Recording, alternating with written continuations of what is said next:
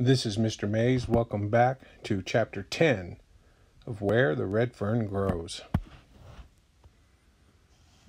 Chapter 10. Mama made me a cap out of my first coon hide. I was as proud of it as Papa would have been if someone had given him a dozen Missouri mules. Mama said afterwards that she wished she hadn't made it for me because, in some way, wearing that cap must have affected my mind. I went coon crazy. I was out after the ringtails every night. About the only time I didn't go hunting was when the weather was bad, and even then Mama all but had to hog-tie me. What wonderful nights they were, running like a deer through the thick timber of the bottoms, tearing my way through stands of wild cane, climbing over drifts and jumping logs, running, screaming, and yelling, "Hoo-wee! Get 'em, boy, get 'em!" following the voices of my little hounds. It wasn't too hard for a smart old coon to fool old Dan, but there were none that prowled the river banks that could fool my little Ann. As Grandpa had predicted, the price of coonskins jumped sky high. A good-size hide was worth from $4 to $10, depending on the grade and quality. I kept the side of our smokehouse plastered with hides. Of course, I would spread them out a little to cover more space.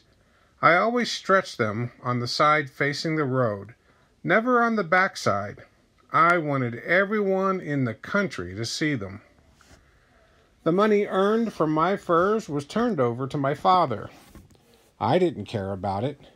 I had what I wanted, my dogs. I suppose that Papa was saving it for something because I never saw anything new turn up around our home. But, like any young boy, I wasn't bothered by it, and I asked no questions. My whole life was wrapped up in my dogs. Everywhere I went, they went along. There was only one place I didn't want them to go with me, and that was to Grandpa's store. Other dogs were always there, and it seemed as if they all wanted to jump on old Dan. It got so about the only time I went to see my grandfather was when I had a bundle of fur to take to the store. This was always a problem. In every way I could, I would try to slip away from my dogs. Sometimes I swore that they could read my mind. It made no difference what I tried. I couldn't fool them. One time, I was sure I had outsmarted them. The day before I was to make one of my trips, I took my furs out to the barn and hid them. The next morning, I hung around the house for a while, and then nonchalantly whistled my way out to the barn. I climbed up in the loft and peeked through a crack. I could see them lying in front of their doghouse. They weren't even looking my way. Taking my furs, I sneaked out through the back door, and, walking like a tomcat, I made it to the timber. I climbed a small dogwood tree and looked back. They were still there, and didn't seem to know what I'd done. Feeling just about as smart as Sherlock Holmes, I headed for the store. I was walking along, singing my lungs out, when they came tearing out of the underbrush, wiggling and twisting, and tickled to death to be with me. At first, I was mad, but one look at dancing little Ann, and all was forgiven. I sat down on my bundle of fur and laughed till I hurt all over. I could scold them a little, but I could no more have whipped one of them than I could have kissed a girl.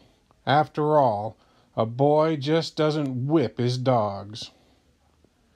Grandpa always counted my furs carefully and marked something down on a piece of paper. I'd never seen him do this with other hunters, and it got the best of my curiosity. One day, while he was writing, I asked him, "Why do you do that, Grandpa?" He looked at me over his glasses and said kind of sharp, "Never mind. I have my reasons." When Grandpa talked to me like that, I didn't push things any farther. Besides, it didn't make any difference to me if he marked on every piece of paper in the store. I always managed to make my trips on Saturdays, as that was coon hunter's day. I didn't have to stand around on the outside of the circle anymore and listen to the coon hunters. I'd get right up in the middle and say my piece with the rest of them. I didn't have to tell any whoppers, for some of the things my dogs did were almost unbelievable anyhow. Oh, I guess I did make things a little bigger than they actually were, but I never did figure a coon hunter told honest-to-goodness lies. He just kind of stretched things a little. I could hold those coon hunters spellbound with some of my hunting tales. Grandpa would never say anything while I was telling my stories. He just puttered around the store with a silly little grin on his face. Once in a while, when I got too far off the beaten path, he would come around and cram a bar of soap in my pocket. My face would get all red. I'd cut my story short, fly out the door, and head for home. The coon hunters were always kidding me about my dogs. Some of the remarks I heard made me fighting mad. I never saw hounds so small, but I guess they are hounds. At least they look like it. I don't believe little Ann is half as smart as he says she is. She's so little those old coons think she's a rabbit. I bet she sneaks right up on them before they realize she's a dog. Some of these nights a big old coon is going to carry her off to his den and raise some little coon puppies. I always took their kidding with a smile on my face, but it made my blood boil like the water in Mama's tea kettle. I had one way of shutting them up. Let's all go in the store, I'd say, and see who has the most hides in there. It was true that my dogs were small, especially little Ann. She could walk under an ordinary hound. In fact, she was a regular midget. If it had not been for her long ears, no one could have told that she was a hound. Her actions weren't those of a hunting hound. She was constantly playing. She would play with our chickens and young calves with a piece of paper or a corncob. What my little girl lacked in size, she made up in sweetness. She could make friends with a tomcat. Old Dan was just the opposite. He strutted around with a belligerent and tough attitude. Although he wasn't a tall dog, he was heavy. His body was long and his chest broad and thick. His legs were short, big, and solid. The muscles in his body were hard and knotty. When he walked, they would twist and jerk under the skin. He was a friendly dog. There were no strangers to him. He loved everyone. Yet, he was a strange dog. He would not hunt with another hound other than little Ann, or another hunter, not even my father. The strangest thing about old Dan was that he would not hunt even with me, unless little Ann was with him.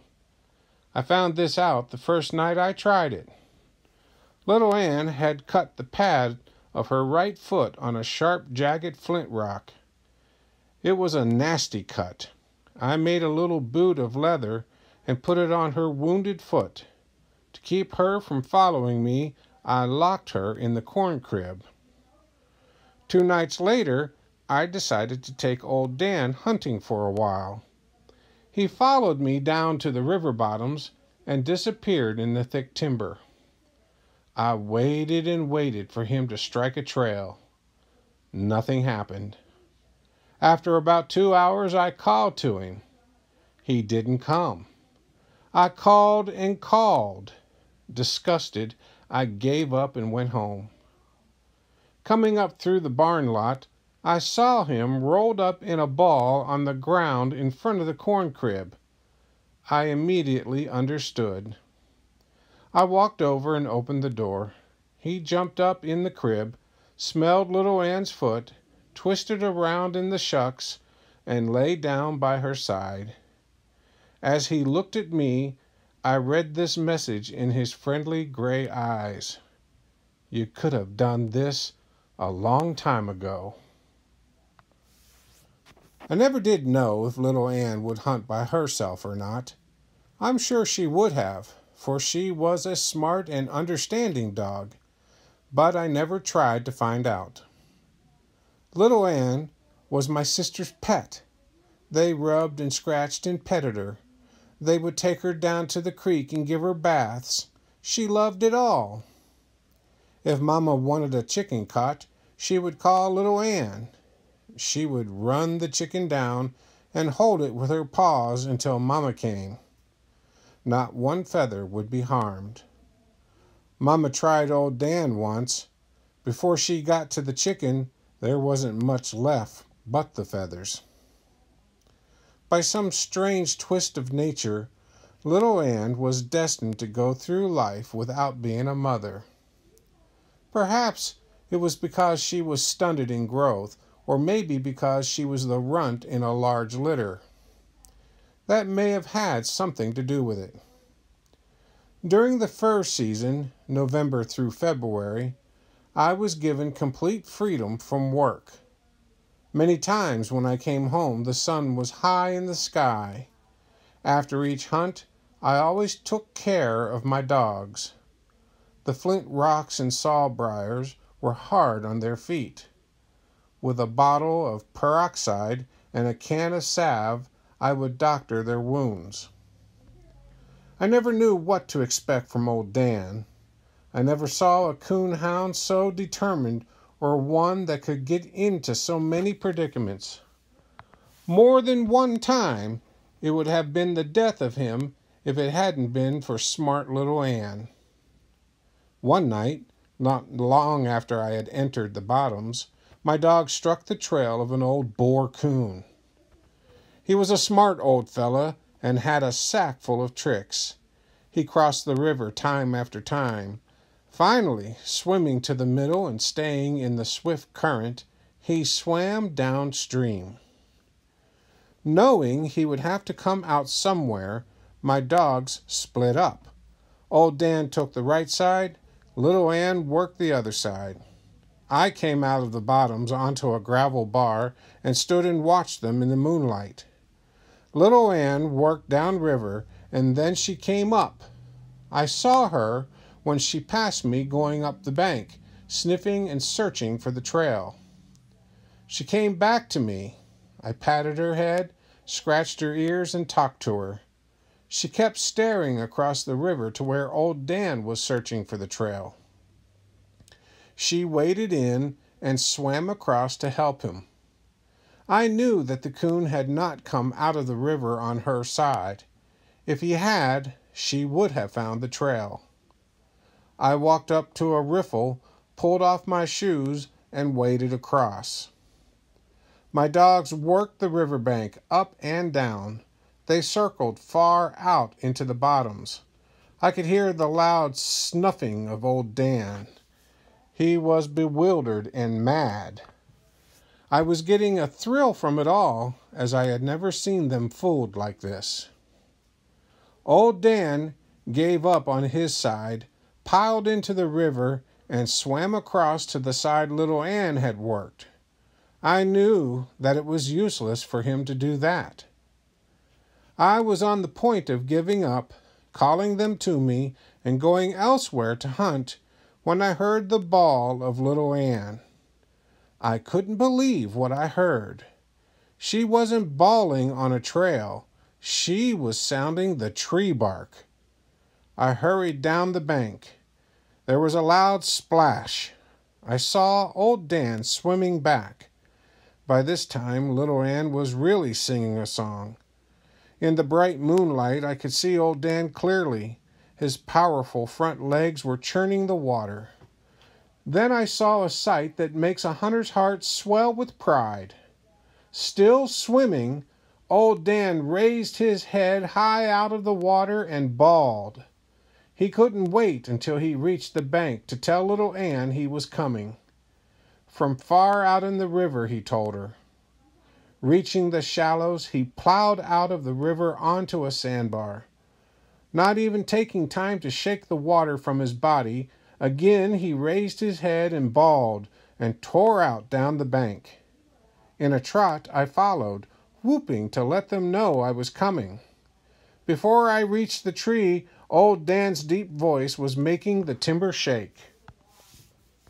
The tree was a large birch, standing right on the bank of the river. The swift current had eaten away at the footing, causing it to lean. The lower branches of the tree dangled in the water. I saw how the smart old coon had pulled his trick. Coming in toward the bank from midstream, he had caught the dangling limbs and climbed up. Exhausted from the long swim, he stayed there in the birch thinking he had outsmarted my dogs. I couldn't understand how little Ann had found him. It was impossible to fall the tree toward the bottoms. It was too much off balance. I did the next best thing. I cut a long elder switch. Unbuckling one of my suspenders, I tied it to the end and climbed the tree. The coon was sitting in a fork of a limb. Taking my switch, I whopped him a good one, and out he came. He sailed out over the river. With a loud splash, he hit the water and swam for the other side. My dogs jumped off the bank after him. They were no match against his expert swimming. On reaching the other bank, he ran down river. Climbing down out of the tree, I picked up my axe and lantern and trotted down to another riffle and waded across. I could tell by the bawling of my dogs they were close to the coon. He would have to climb a tree or be caught on the ground. All at once their voices stopped. I stood still and waited for them to bawl treed. Nothing happened. Thinking the coon had taken to the river again, I waited to give them time to reach the opposite bank. I waited and waited. I could hear nothing. By then I knew he had not crossed over. I thought perhaps they had caught him on the ground. I hurried on. I came to a point where a slough of crystal clear water ran into the river. On the other side was a bluff. I could hear one of my dogs over there. As I watched and waited, I heard a dog jump in the water. It was little Ann. She swam across and came up to me. Staying with me for just a second, she jumped in the slough and swam back to the other side. I could hear her sniffing and whining. I couldn't figure out where old Dan was. By squatting down and holding the lantern high over my head, I could dimly see the opposite bank. Little Ann was running up and down. I noticed she always stayed in one place of about 25 yards, never leaving that small area. She ran down to the water's edge and stared out into the slough. The horrible thought came that old Dan had drowned. I knew a big coon was capable of drowning a dog in water by climbing on his head and forcing him under. As fast as I could run, I circled the slough, climbed up over the bluff, and came down to where little Ann was. She was hysterical, running up and down the bank and whining. I tied my lantern on a long pole, held it out over the water, and looked for old Dan's body. I could see clearly in the clear spring waters, but I couldn't see my dog anywhere. I sat down on the bank, buried my face in my hands, and cried. I was sure he was gone. Several minutes passed, and all that time little Ann had never stopped. Running here and there along the bank, she kept sniffing and whining. I heard when she started digging. I looked around. She was 10 feet from the water's edge. I got up and went over to her. She was digging in a small hole about the size of a big apple.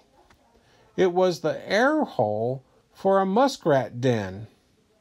I pulled little Ann from the hole, knelt down, and put my ear to it. I could hear something and feel a vibration in the ground. It was an eerie sound and seemed to be coming from far away. I listened. Finally, I understood what the noise was. It was the voice of old Dan. Little Ann had opened the hole up enough with her digging so his voice could be heard faintly. In some way he had gotten into that old muskrat den. I knew that down under the bank, in the water, the entrance to the den could be found. Rolling up my sleeve, I tried to find it with my hand. I had no luck. It was too far down. There was only one thing to do. Leaving my axe and lantern, I ran for home. Picking up a long-handled shovel, I hurried back. The sun was high in the sky before I had dug old Dan out. He was a sight to see, nothing but mud from the tip of his nose to the end of his tail. I held on to his collar and led him down to the river to wash him off. The water there was much warmer than the cold spring water of the slough. After washing him, I turned him loose. Right back to the hole he ran. Little Ann was already digging. I knew the coon was still there. Working together, we dug him out. After the coon was killed, I saw what had made him so smart. His right front foot was twisted and shriveled. At one time he must have been caught in a trap and had pulled himself free. He was an old coon. His face was almost white. He was big and heavy and had beautiful fur. Tired, muddy, wet, and hungry, I started for home. I've often wondered how old Dan got into that old muskrat den. Perhaps there was another entrance I had overlooked. I'll never know. One night, far back in the mountains in a place called the Cyclone Timber, old Dan really pulled a good one. Many years before my time, a terrible cyclone had ripped its way through the mountains, leaving its scar in the form of fallen timber, twisted and snarled. The path of the cyclone was several miles wide and several miles long. It was a wonderful place to hunt as it abounded with game. My dogs had struck the trail of a coon about an hour before. They had really been warming him up. I knew it was about time for him to take up a tree, and sure enough, I heard the deep voice of old Dan telling the world he had a coon up a tree. I was trotting along, going to them, when his voice stopped. I could hear little Ann, but not old Dan. I wondered why, and was a little scared, for I just knew something had happened. Then I heard his voice. It seemed louder than it had been before. I felt much better. When I came up to the tree, I thought little Ann had treed old Dan. She was sitting on her haunches, staring up and bawling the tree bark. There, a good 15 feet from the ground, with his hind legs planted firmly in the center of a big limb and his front feet against the trunk of the tree, stood old Dan, bawling for all he was worth. Above him, some 8 or 9 feet, was a baby coon. I was glad it was a young one, for if it had been an old one, he would have jumped out. Old Dan would have followed, and he surely would have broken all of his legs. From where I was standing, I could see it was impossible for old Dan to have climbed the tree. It was dead and more of an old snag than a tree, with limbs that were crooked and twisted. The bark had rotted away and fallen off, leaving the trunk bare and slick as glass. It was a good 10 feet up to the first limb. I couldn't figure out how old Dan had climbed that tree. There had to be a solution somewhere. Walking around to the other side, I saw how he had accomplished his feat. There in the bottom was a large hole. The old tree was hollow. Stepping back, I looked up and could see another hole which had been hidden from me because of old Dan's body. He had simply crawled into the hole at the bottom, climbed up the hollow of the tree, and worked his way out on the limb. In some way, he had turned around and reared up, placing his front feet against the trunk. There he was. I didn't know what to do. I couldn't cut the tree down, and I was afraid to climb it for fear I would scare the coon into jumping out. If he did, old Dan would jump too and break his legs. I ran plan after plan around in my mind. None would work. I finally came to the conclusion that I had to climb the tree and get a hold of that crazy dog. I blew out my lantern and pulled off my shoes and socks and started shinnying up the tree. I prayed that the coon wouldn't jump out. Inching along, being as quiet as I could, I made it up to old Dan and grabbed his collar. I sat down on the limb and held him tight. He would bawl now and then and all but burst my eardrums. I couldn't drop him to the ground, and I couldn't climb down with him. I couldn't sit there on that limb and hold him all night. I would be no better off when daylight came. Glancing at the hole by my side gave me the solution to my problem. I thought, if he came out of this hole, he can go back in it. And that was the way I got my dog down from the tree. This had its problems too. In the first place, old Dan didn't want to be put in the hole head first. By scolding, pushing, shoving, and squeezing, I finally got him started on his way. Like a fool, I sat there on the limb, waiting to see him come out at the bottom, and come out he did. Turning around, bawling as he did, right back into the hole he went. There was nothing I could do but sit and wait. I understood why his voice had stopped for a while. He just took time out to climb the tree. Putting my ear to the hole, I could hear him coming. Grunting and clawing, up he came. I helped him out of the hole, turned him around, and crammed him back in. That time, I wasn't too gentle with my work. I was tired of sitting on the limb, and my bare feet were getting cold. I started down the same time he did. He beat me down. Looking over my shoulder, I saw him turn around and head back for the hole. I wasn't far from the ground, so I let go. The flint rocks didn't feel too good to my feet when I landed. I jumped to the hole just in time to see the tip end of his long tail disappear. I grabbed it. Holding on with one hand, I worked his legs down with my other and pulled him out. I stopped his tree climbing by cramming rocks and chunks into the hole. How the coon stayed in the tree, I'll never know, but stay he did. With a well-aimed rock, I scared him out. Old Dan satisfied his lust to kill. I started for home. I'd had all the hunting I wanted for that night.